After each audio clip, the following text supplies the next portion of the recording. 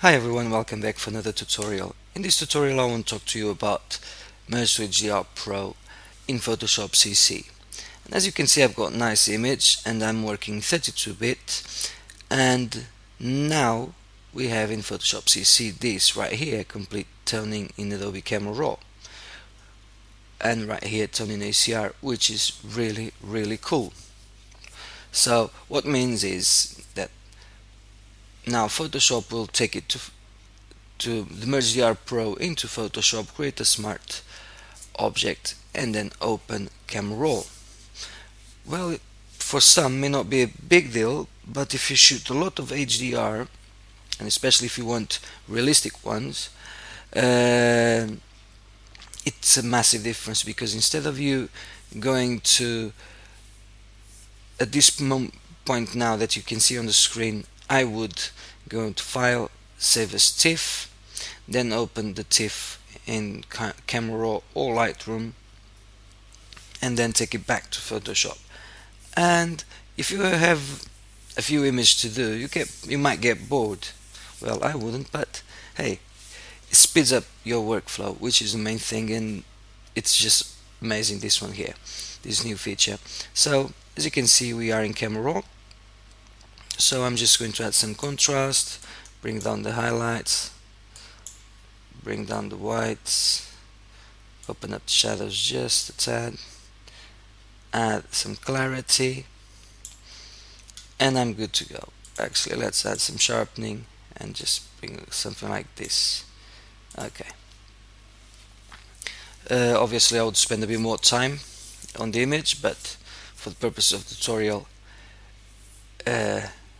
look, it's fine as it is, and it's not bad.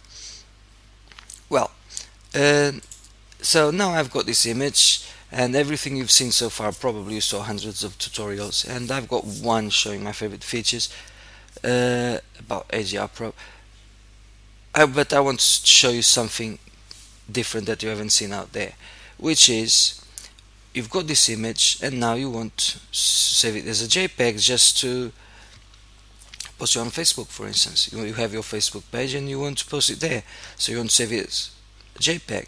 Well, sounds easy enough, doesn't it? If you go to File, Save As Type, and there's no JPEG. So now what? Now you can save it as it is, as a TIFF, then TIFF will open in Camera Raw, and then take it to Photoshop, or you can save it from Camera Raw. But this way doesn't work really well for me. So what can you do? Well, very simple.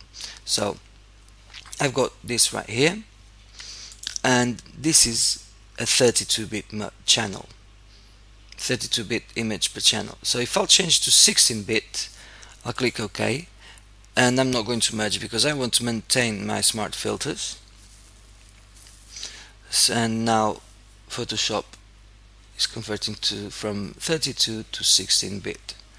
So let's think about 32 as a Blu-ray and 16-bit as a DVD. And as you can see now, it's changed. So now this is the DVD quality, and before, I'm going to undo, was the Blu-ray quality. Well, I went through Camera Raw and I got all this as I wanted.